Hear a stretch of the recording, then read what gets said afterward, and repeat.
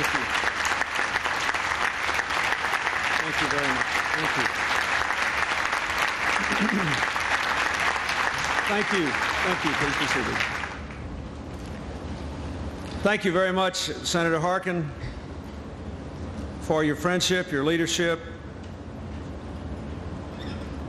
and for your successful efforts to get this facility named for Dale and Betty Bumpers. You know, ever since the Republicans won a majority in the House and the Senate in 1994, it's been impossible to get anything named for a Democrat. Hey, we've named more buildings than ever before in the history of the country at a breathtaking rate, and I just wanted to come here to make sure this is actually going to happen today. And I really thank you, Tom Harkin, for your persistence. Thank you, Dr. Varmus, Dr. Satcher, Secretary Shalala, thank you for your remarks and what you said. I want to thank all the leaders of the NIH who are here and others involved in all the various endeavors, especially Sandy Thurman, who leads our effort on AIDS.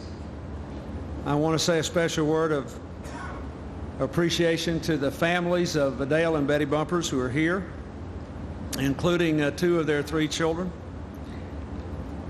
I want to express the regrets of the First Lady and the Vice President for not being able to be here today, and in particular, because of our long friendship and common interests, I know that Hillary wanted to come. 44 years ago, Edward R. Murrow described the day Dr. Salk announced his discovery of a polio vaccine with these words: "The sun was warm, the earth coming alive. There was hope and promise in the air. The occasion called for banners in the breeze and trumpets in the distance." Indeed, that discovery did herald the dawn of a golden age of development of vaccines and prevention of disease.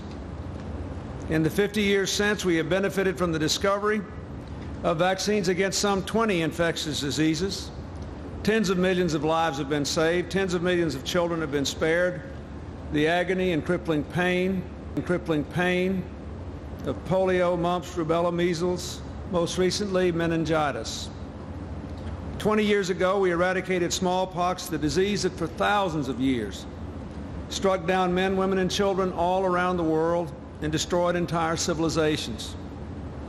We have eliminated polio from our own hemisphere, and as you have already heard, will eliminate it from the earth early in the new millennium. The triumph of vaccines over infectious disease is one of the great achievements of a remarkable 20th century. And at century's end, the men and women who labor in labs to unlock the mysteries of human biology and disease, especially those here at the National Institute of Health, have made this one of America's great citadels of hope, not only for our people, but for people throughout the world.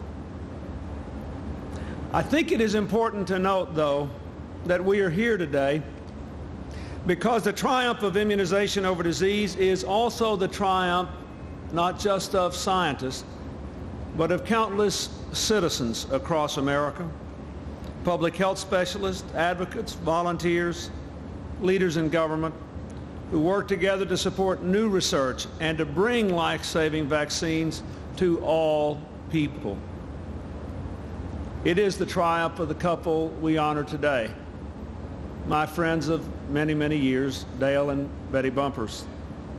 More than 25 years ago, Betty Bumpers was the first person to open my eyes to the fact that though many vaccines have been discovered, approved, and marketed, too few children in our state then and across America were being immunized. As the First Lady of our state, she visited every community and every school, talking to parents and teachers about the necessity of immunizing their children. In fact, Betty became so identified with the immunization cause that people used to joke that every time she walked into a school, the kids would start to cry. They knew that when she came in, somebody was going to have to get a shot. Her work inspired President Carter to launch a nationwide campaign to immunize all children by the time they entered school. Today, I am still amazed by her tirelessness in traveling across the country with Rosalind Carter to ensure that every child is immunized by the age of 2. I'd also like to say something that many of you know. She is here today just 2 days after back surgery, which is an ultimate testament to her grit and determination. You know, especially her husband's and mine. And I told her today, she just hit me one more time. I got a huge applause in the State of the Union address a couple of years ago, railing against these HMOs and hospitals that kick people out after drive-by surgery. And she's Exhibit A for drive-by surgery. I mean, here she is. She looks great. I'm going to have to at least modify my position on that issue, I guess. When Betty was working at the grassroots, Dale was working in government. Over 4 terms and 24 years representing our home state in the United States Senate, he became the resident expert and the greatest champion for immunization in that body.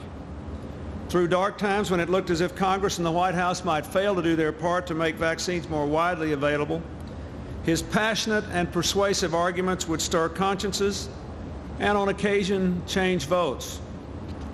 After the measles epidemic of the late 80s and early 90s, Dale Bumpers rallied his colleagues. He took to the Senate floor to lament 27,000 cases of measles, cases he called, and I quote, totally shameful and unavoidable. He challenged his colleagues to rise to their responsibility to protect our children. Our children have been lucky to have his heart and his voice at their service. For a long, long time, Hillary and I have been inspired by Dale and Betty's personal crusade. In 1993, I took office committed to renewing America and preparing our country for a new century. A key to the strategy we embraced was investing in our people, investing in technology, and dramatically increasing our efforts in research and development in areas that were pivotal opportunities for the future of Americans' quality of life. We made funding basic science research that could lead to new vaccines one of our top priorities. We launched a new initiative to improve immunization services, to make existing vaccines safer and more affordable, and to boost immunization rates across America. And I was profoundly proud when 2 summers ago, Hillary and I were able to invite Dale and Betty to the White House, where we announced that finally America had reached its highest immunization rate ever, and more than 90% of all 2-year-olds in our country have received their most critical doses of recommended vaccines, thanks in no small measure to the years and years and years of effort that they have spearheaded.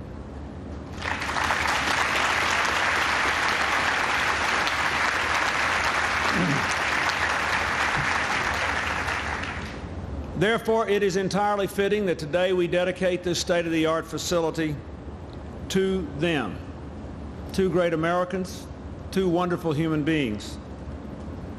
Today, we also lay a new cornerstone in our ongoing efforts against HIV and AIDS. With biotechnology accelerating the development of new vaccines and making existing ones even safer, it is a hopeful moment for vaccine research in America, including the challenge of finding a vaccine against AIDS. Today, 1 out of every 100 people in the world is living with HIV and AIDS. With the recent news that AIDS has surpassed tuberculosis and malaria to become the leading infectious killer in the world, claiming 2.5 million lives in 1998 alone, and growing, I might add, at truly breathtaking rates in Africa and India, we cannot afford to waste a second in our fight against it. Over the past 6 years, we have worked hard to conquer this disease. We have established the Office of National AIDS Policy to lead an effort full-time, expanded our investment in AIDS research to a record $1.8 billion, accelerated the approval of new drugs. 2 years ago, as Secretary Shalala said, I challenged America to come together to develop a vaccine for AIDS within 10 years. Our balanced budget will target $200 million toward this goal. And until an AIDS vaccine is tested and approved, it will remain the primary mission of the Dale and Betty Bumpers Vaccine Research Center. I am confident that this is a place where miracles will happen. Miracles born of hard work, ceaseless effort, visionary dreams. I look forward to the day when I can come back here to a grand facility with, in Murrow's words, banners blowing in the breeze and trumpets in the distance, heralding another great vaccine achievement for mankind, the end of AIDS.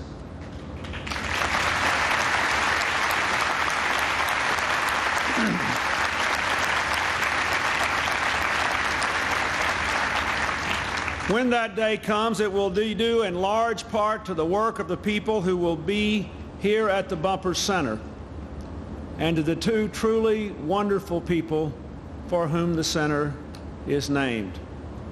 Thank you for your work and for letting me be a part of today's ceremony. And God bless you, Dale and Betty. Thank you very much.